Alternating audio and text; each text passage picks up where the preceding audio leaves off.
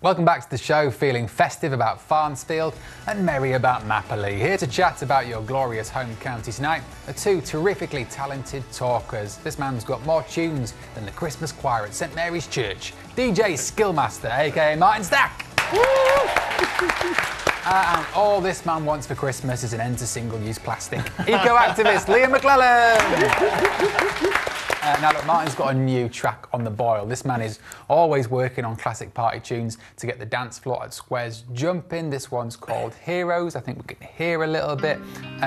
Martin, this is different. It's got quite a message, hasn't it? Well, this one was for film and TV, to be honest. But someone said, can you write something about heroes? And I was thinking, well, such as? And they said, well, those in the emergency services, those in the army. And like you said earlier, it's this time of the year, isn't it? There's loads of people out there working that I would say are heroes, but it's not just those in the army and the emergency services. Those like that guy working through Christmas at the petrol station that's there 24/7 for us.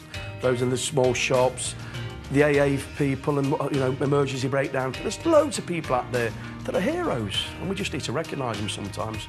And we can be a hero, can't we? If we want to be. That's the nice thing, and I think it's interesting that I think both Boris Johnson, who we saw earlier in the programme, and Jeremy Corbyn have both stood up and said these are the people, the NHS, the doctors, the nurses, the people working in transport, the armed forces, people who are hundreds of miles away from home this Christmas. It really is something. Is there anyone who stands out to you, Liam? Definitely NHS. Like, I used my GP this morning, and knowing that there was someone there on Christmas Eve, the staff are all there, still feeling festive, still being really supportive and really helpful.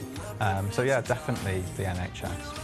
What was the experience of this like then, of doing something that's maybe, I'd say, a different genre, I'd say, for you? It is. It's a challenge as well, because obviously people tend to pigeonhole you and think you only do a certain style, but I like to think I can do a bit of everything, to be honest. I'm not an expert at everything, but I'll have a go. Jack of all trades. A jack of all trades. Definitely, but like I say, for Capp Records, I've done a lot for them for film and TV, and things have flowered in that direction. So for me, when they said, can you do something for Heroes, I said, leave it with me, and we've sent it, and they'll love it, and hopefully in the new year we'll be telling you where it landed up. So, can you give us a clue?